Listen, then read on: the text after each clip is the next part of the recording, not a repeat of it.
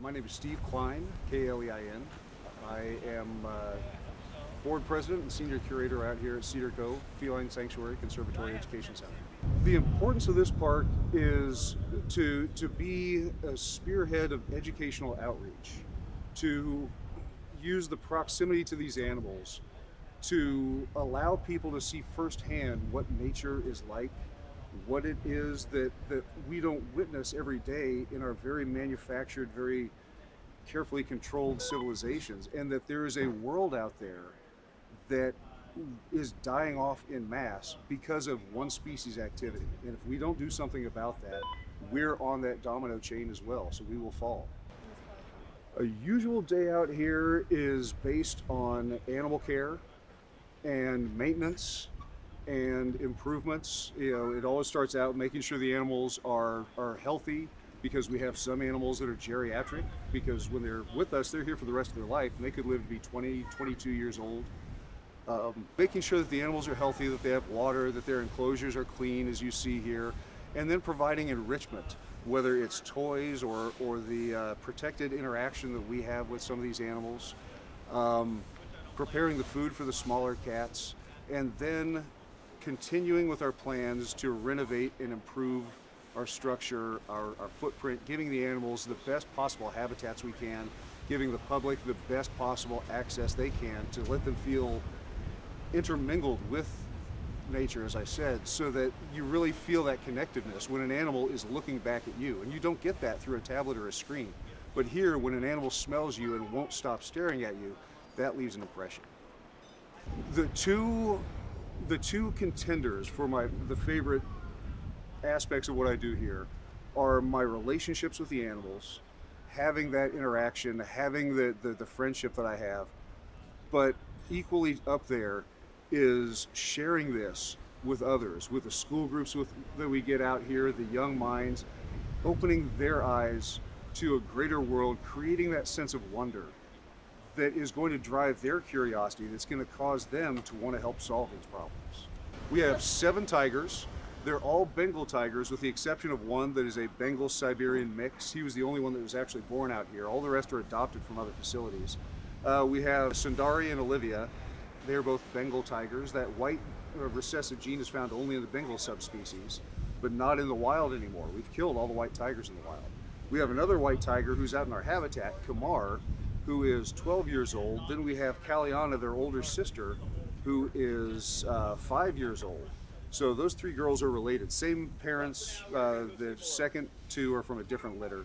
Then we have Journey, who is out in our other habitat for the tigers, who came from a facility that was using her as a pay-to-play interaction experience. Get your picture taken, play with the cat for X amount of dollars, and they did not have the experience or the credentials to do that, so we adopted that animal from 6 months on. Actually the oldest tiger we have behind us is Jai, who is 15 years old, and she is retired from a traveling performing show of cats.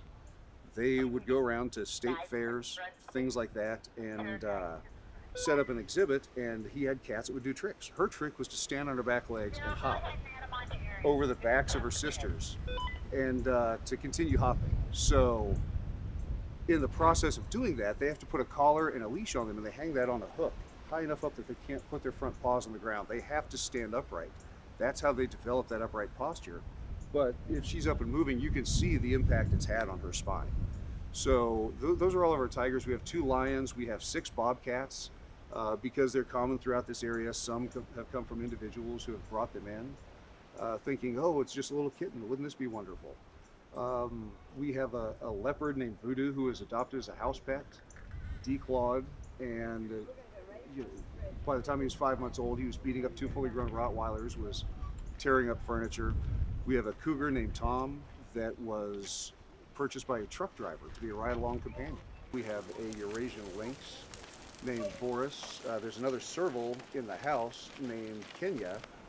We have 2 wolves, Lakota and Kiowa, that we got when they were just little pups to be companions for a wolf named Shadow that we adopted when we adopted Kamar, the white tiger. Then just within the past year and a half, we adopted 2 foxes.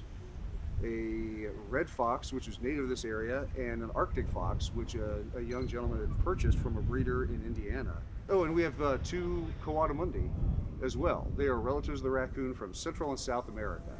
In the process of having a sanctuary and taking in some animals to help other facilities out, you wind up running across a variety of other animals as well. There are a number of things you can actually do to help support these animals in the wild. So aside from just conscious efforts towards recycling, reducing our impact, being aware of where we're getting things, and spreading awareness, there are actually organizations that are protecting these animals. There's one called the Thin Green Line that is an anti-poaching effort. They're going after the poachers that are poaching these most endangered animals. If they really want to help, come out and see the place, meet us, and see what this place is like. And there are plenty of ways that individuals will find to help us that we haven't even thought of ourselves. No effort is too small, and it's never too late to start, but there is an epic change coming, and we have to be aware of it. We have to acknowledge it first, and we have to be prepared.